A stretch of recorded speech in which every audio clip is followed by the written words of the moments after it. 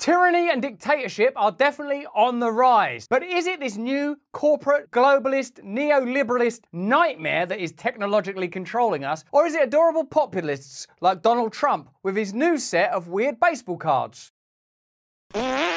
Hello there, you awakening wonders. Thanks for joining us on our voyage to truth and freedom, and what a voyage it is. Plainly, we're living in some kind of dictatorship where you can't rely on the deep state agencies such as the FBI and CIA when it comes to legal matters, when you can't rely on health bodies like the NIH or the CDC when it comes to health-related issues, when you can't trust Big Pharma when it comes to medical issues, you can't trust the legacy media, you can't trust the state. Is it any wonder that demagogues and populists rise up? People that are charismatic rise up and capture the imagination of a population and rightly or wrongly garner incredible support. The most obvious global example being Donald Trump, who the legacy media are spending a lot of time telling you will be a massive dictator if he ever gets into power again. Exiling, executing, imprisoning, even though Donald Trump's already been in power before, and I don't think it was all that different, except there were perhaps a few less wars. Let's have a look at the legacy media's hysteria when it comes to a 2024 term, and note how they never mention what we could do is become more electable ourselves. We could create an establishment worthy of the people's trust that wouldn't lead to the rise of populism and reactionary political movements by having reliable institutions that weren't so corrupt, deceptive, tyrannical and contemptuous of the population that figures that were broadly populist wouldn't get the traction they get. Let's have a look at the legacy media lying to us as always. What would a second Donald Trump term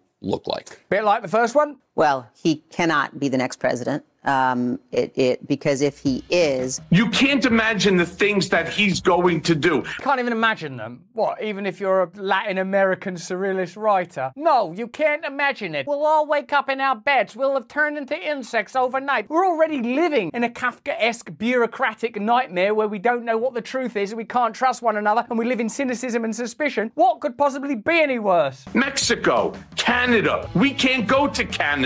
Not going to take Canada. Because eventually Canada will become annexed to America. What is the evidence? And also, what's been going on in Canada? If you are a Canadian, imagine that. Donald Trump coming there. Then you wouldn't be able to celebrate actual Nazis in your parliament with a round of applause. Because that did actually happen. And shoot visitors to the White House. Yeah, that means he can shoot the First Lady. He's not going to shoot his own wife. He could do that at any time. Who does he mean? Melania, who he plainly adores, or Jill Biden? We're going to see violence, the likes of which we didn't even see on January 6th.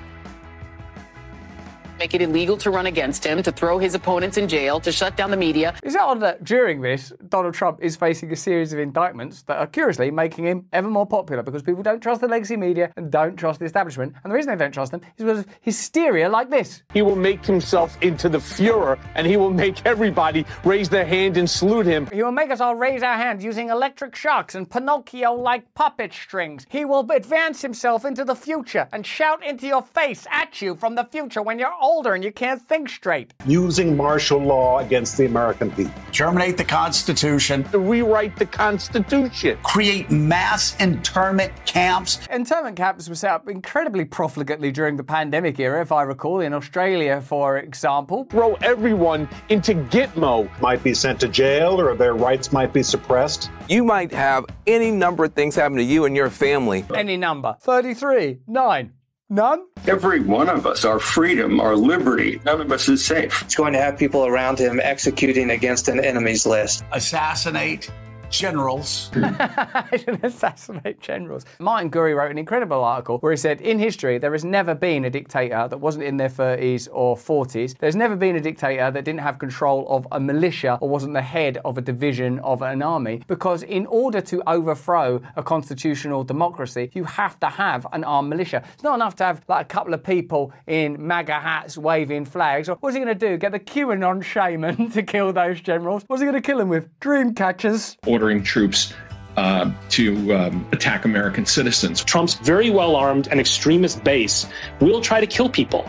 He's going to basically burn the house down. That's trying to evoke the idea of the Reichstag. They've spent incredible emotional energy and airtime trying to convince us that Donald Trump is like an old-school dictator, but it is an inept, corrupt and hollow argument because the type of dictatorship that we are moving towards is a bureaucratic, technological dictatorship where social credit scores will be used to inhibit and prohibit inhibit your movement, where you could be instantly debanked or unpersoned, where you're under constant surveillance, where censorship is completely immersive, and where you might be denied access to medical treatment if you're a persona non grata. In a sense, this is a classic bait and switch. Donald Trump is a vivid, lurid, potent political figure, a populist who reached unprecedented levels of success, surprised an entire establishment that bloody well needed a surprise, more than a surprise, needed a revolution. He is not the problem, he's a symptom of the problem, and currently he is serving as a distraction. Let me know if you agree with that analysis in the chat. He will unravel the institutions of our democracy. Draw similarities between Mussolini and Hitler. Adolf Hitler and Benito Mussolini. Makes Donald Trump even more dangerous. He's a lot like Pol Pot, isn't he, with the killing fields? That's Mar-a-Lago. Or he's maybe like Stalin, but maybe the hair. No, they're really sort of clutching at ways to compare him to dictators, when in fact, really what he is a populist, entertainment age, postmodern political figure. Wants to take away your vote. Senate and the House are immediately going to be paralyzed. People will begin in their minds to censor themselves. That's happening. You've been told to do that continually. Who among us feels free to communicate or feels safe in the world at the moment? The legacy media establishment wants you in a perpetual state of fear about everything that you're thinking and saying and believing. We've just emerged from a pandemic that induced mass hysteria, mass neurosis, and an inability to report the mildest of adverse events. They might say, well, maybe I shouldn't say this. It's the end of democracy. I think that could be the end of our democracy. But democracy is dead if Trump is reelected. Maybe democracy dies when you have a president that won't debate opponents within his own party. When you have primaries literally cancelled because Joe Biden doesn't want to face,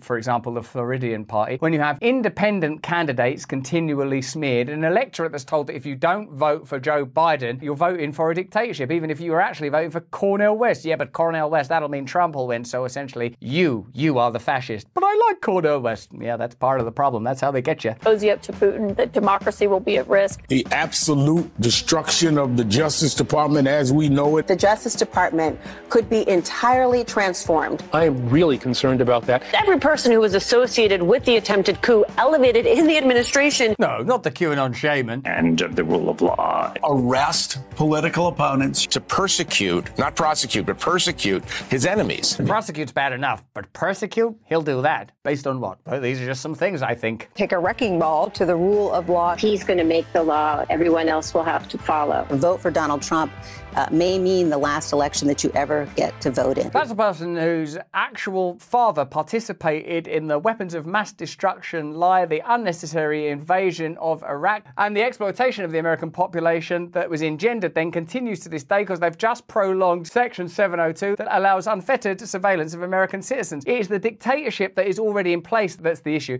not a hypothetical one. To go after the independent and free parts of American civic life. He would tear down our institutions. Purge the government of employees. Department by department effort to weaponize the powers of the government. To use the military to quash protests. Ridding the government of all democratic safeguards. Junking American democracy as we have always known it. That he would try to stay in office beyond a second term. That he would never leave office. There's no question. No question. You don't even need to ask that question. Why did you ask it? Trump is reelected. He won't leave. Donald Trump will never leave office voluntarily. And what that means is that everybody who wants us to remain a republic